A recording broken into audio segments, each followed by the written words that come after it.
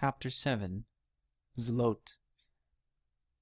After his shower, Zeddy took the violet crystal and little book of magic from his pocket and put them in his backpack. He had the feeling they were going to come in handy, even if he didn't know how to use them.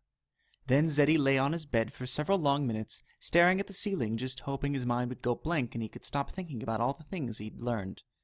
As he gazed at the white ceiling, he thought he saw something from the corner of his eye. He looked over near his lamp, expecting to see a moth fluttering near the lamplight. But he didn't see one. I must be tired, Zeddy thought to himself. Although his father was often away on business, tonight the house felt especially empty and kind of scary. Zeddy walked around the house and peered in at his mother lying in bed reading an old paperback book. No matter how many books were converted to digital form and paper copies recycled, Zadie read the same 10 paper books over and over. She said she loved the way a paper book felt and smelled. She said it made reading real. Although Zeddy often snuck across the hall to watch his mother read, it always made him smile to see how engrossed in the story she would become. He coughed lightly to get her attention. Zadie looked up from The Count of Monte Cristo to see Zeddy standing in the doorway. "Are you okay, dear?" Zadie asked. Zeddy was ashamed to say that it felt creepy to sleep in his own bed, so he cautiously asked, "Mom, can I sleep in here? It just feels, I don't know, weird tonight. Can I?" "Of course, Zeddy. You know you're always welcome to sleep in here, honey," Zadie answered as she held out her arms for Zeddy to come snuggle with her.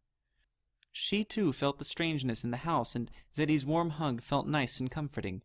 She pulled back the sheet, and they lay down snuggled together like only a mother and child can snuggle. Zeddy nestled his head against Zadie's shoulder, and she wrapped her arm around him. She picked up her book and began to read aloud from The Count of Monte Cristo to Zeddy as he lay there, eyes closed, in thought. He wanted to immerse himself in the story and float away on the smuggler's ship with Edmund and Jacopo. He wished to be anywhere where his mind wouldn't be swirling with so many new thoughts and fears.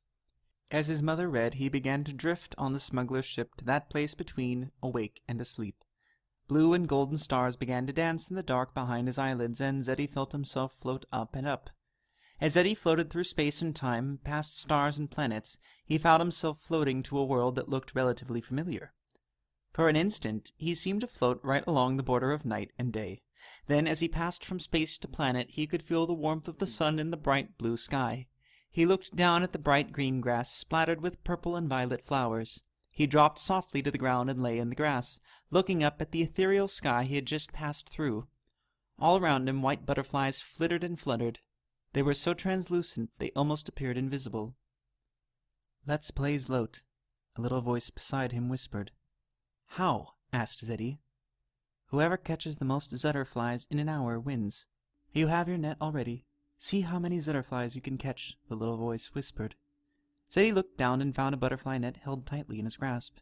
So he set off catching zutterflies one after another. They seemed so easy to catch. As Zeddy filled his net with glowing, humming zutterflies, he realized that he was floating higher and higher into the air. The zutterflies carried him up like a hot air balloon. "What should I do?" Zeddy asked, waiting for the little voice to answer. "You won this game. Go ahead. Float in the air till the zutterflies get tired. Then you will float back to the ground, and I'll be waiting for you," the little voice answered. Zeddy floated in the blue sky, every now and then pulling back the blue to peek out at the vast dark universe with its glistening stars and spinning planets. He smiled and laughed. He felt happy and free, and there was an odd security in this new place he had found. He almost wished he could stay forever. Soon the zutterflies began to tire, and Zeddy floated down, down, down. As he settled back onto the plush green grass, Zeddy closed his eyes and listened to the quiet. The glowing of the zutterflies still twinkled behind his closed eyes. "What is a zutterfly?" Zeddy wondered out loud. "We are something new and strange, but we won't hurt you," the little voice whispered. "Are you a zutterfly?" Zeddy asked as he continued to lie in the vagrant green grass with his eyes closed against the warm golden sun. "I am," the little voice answered. "My name is Zmali. I know it is so nice here on Zamira, little Zeddy, but I need you to wake up now. Wake up. Wake up." Zeddy slowly opened his eyes, squinting into the darkness to see. What an amazing dream! It seemed so real, and that little voice. It told him to wake up, but he wondered why a voice in a dream would tell him to wake up. He blinked a few times and rubbed his eyes. He was about to try to go back to sleep when he saw something from the corner of his eye. Zeddy turned his head to see what was there, and he couldn't believe his eyes. A silvery glowing Zutterfly from his dream floated up to his face and nearly lit on his nose. Zeddy sat upright, swatting one hand in front of him and reaching for the light switch with the other. "Wait, little Zeddy, do not be afraid. I just helped you dream of playing Zlot on Zamira so that you would not be afraid of me. My name is Zmali, and I am a Zutterfly from Zamira," the little glowing Zutterfly said. The Zutterfly was unlike anything Zeddy had ever seen. It almost appeared to be made of clear plexiglass, harder than real glass but not quite solid plastic. It was translucent but at the same time appeared almost white. It flittered and fluttered and cast an odd glow into the darkness, but much to Zeddy's amazement, when he turned on the lamp, the Zutterfly disappeared. "Where are you, Zmali? Are you here?" Zeddy whispered loudly, scared it had all just been a dream. "I'm here, Zeddy, but until you learn how to find me in the lights of Earth, you will need to turn out the light to see me," Zmali answered. Zeddy turned out the light, and Zmali glowed in front of him again, fluttering right near his face. Zeddy smiled, relieved he had not dreamt all the events from this magical night.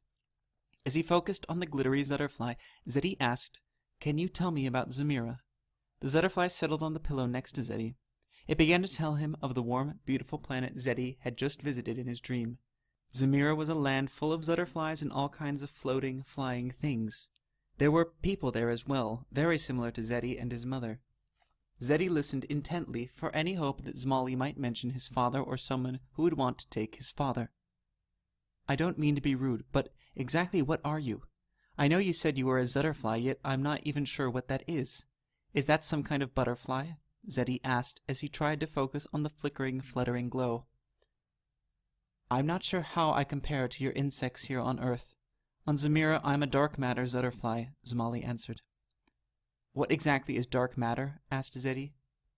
"It's what I'm made of," answered Zmali. "I'm only a dark matter Zutterfly. I don't know how to explain what I am here on Earth. I'm sorry I can't answer better than that." "I bet Professor Zenith will know what you are," Zeddy said with confidence. "Do you know how you got here?" "Your father brought me back here in his pocket, but I escaped in the morning light and hid until I knew I could trust your family. There are many people in the universe who would want to capture me and study me, as Zutterflies are rarely seen outside the deepest depths of space. But I trust you now, and I know you are the key to my return to Zamira," Zmali answered. "My father brought you back in his pocket. Does that mean he has been to Zamira before? Is he there now?" Zeddy asked eagerly. "I know he has been there, but I'm not there to know if he's there now. When he was there and captured me, it was very quickly, I think. You see, time does not have much value on Zamira. The only thing we keep track of is the amount of time it takes for our king to return. A glorious day we still await," Zmali answered. "Your king? How long has he been gone?" Zeddy asked curiously. "I believe it will be 200 years shortly since he left on his adventure. It must be an exciting one to stay gone so long. He is missed very much by our people." "Are you sure he's coming back?" Zeddy asked, trying not to sound rude. "Oh, definitely. He is the Z-King of Zamira. He taught us how to speak this language of yours and the language of our forefathers, and we taught him to speak the language of the world of Z. I have observed you today, and I knew you would respond much better to this language than my native language. All of our words begin with the letter Z, and this can be confusing for people not fluent in our language. I hope it is to your liking that I speak this language," said Zmali meekly. "I am thrilled to be able to talk to you," answered Zeddy. "I hope that I can find a way for you to return home, but I am so very tired. Tomorrow I'm to begin an exciting adventure. Would you like to come along and see if we can find you a way home?" "Oh yes, that would be most excellent. I do appreciate your kindness. I know I have trusted the right Earthling with my safety. I will repay you whenever I can," answered Zmali exuberantly. "Can I put you in my backpack so that I can find you tomorrow in the light? That way I can make sure you are safe and know where to find you," Zeddy asked. "Of course," answered Zmali. "It would be my pleasure. I'm awfully tired, and I've had a long, tiresome day." Zeddy slowly got out of bed and held out his hand for Zmali. Much to Zeddy's surprise, Zmali didn't weigh a bit. Zmali actually didn't feel like anything at all. How weird and wonderful, Zeddy thought to himself. Maybe this is the puzzle I have to solve. Amazing. Zeddy slipped Smalley in his backpack and whispered, "Good night, Smalley. We'll figure all this out tomorrow." "Good night, Zeddy. Thank you for your help," Smalley answered. "Thank you for being part of my amazing adventure," Zeddy whispered back as he turned to go back to bed. He could only hope that the rest of his dreams would be as beautiful as his dream of Zamira.